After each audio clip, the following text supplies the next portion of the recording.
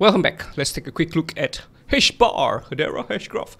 So for HBAR against BTC, we saw this, a mountain range, something like head and shoulders, and then we collapse. Pew! This was a very quick one. The question we have now is this a consolidation to break higher, or is this a consolidation to break lower? We are not too sure. This is actually lower highs and lower lows. Lower high and lower lows is what you call, is what forms a falling channel, right? And falling channels usually break higher. However, I don't see I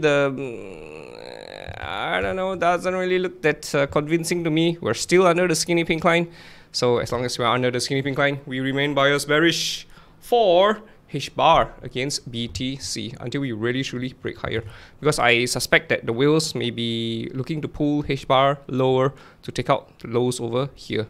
I suspect, right? And even if HBAR does fall lower, I guess that this would be a good thing, because this could be a very big squeeze coming on for HBAR, right?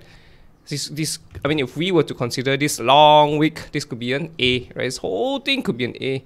We went up for a B, we come out for a C, we get a D, we get an E. 2024 Bitcoin halving, we go madness again for HBAR. That would be great though, but of course we need to see the chart pattern yet before we make a move for HBAR. HBAR USDT shows bearishness as well. We're still under the skinny pink line ever since breaking out breaking down convincingly in December 2021. We've already failed to really truly stay above it, right?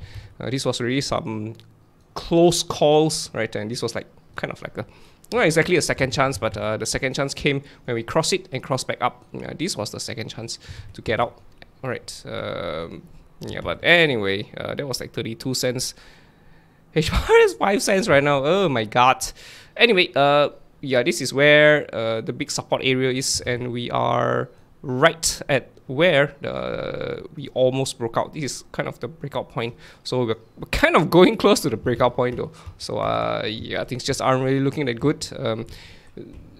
HBAR could form mountain ranges over here. If we get a very high quality bearish chart pattern like a descending triangle, then HBAR could hit very, very low. If we get no chart pattern, then yeah, it might be less painful in terms of the move, right? Because HBAR might take out the lows over here and here, right? This could be a 53 or 54% drop.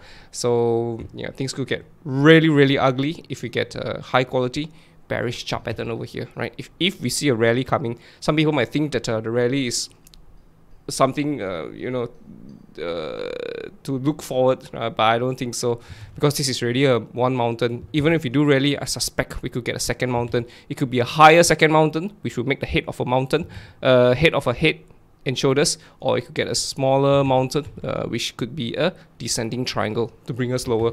So yeah, this is not what I will consider as a bullish reversal chart pattern. We will know it is a bullish reversal when we see things go sideways, right? So when when downward trends end, we will go sideways for a while.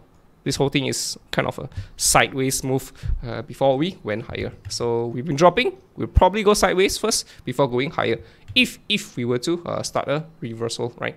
But yeah, things are still not looking good. I don't think this is the low, right? The low here is at what, 5.5 cents. I don't think that's the low. I think we're going to breach 5 cents for HBAR against USD. So yeah, be careful about going to a trade too soon. I don't know if you're going to be stopping at 4.8 or 4.9. It's just not looking good yet. So the smart thing to do is to wait for things to start, the engines to start first before making a move, because you never know when things might just start slamming down, right? So yeah, if a rally comes, be careful. We're still under the skinny pink line. Alright, guys, that's it for my HBAR technical analysis. Hope you guys enjoyed it. See you in the next one. Ta-da!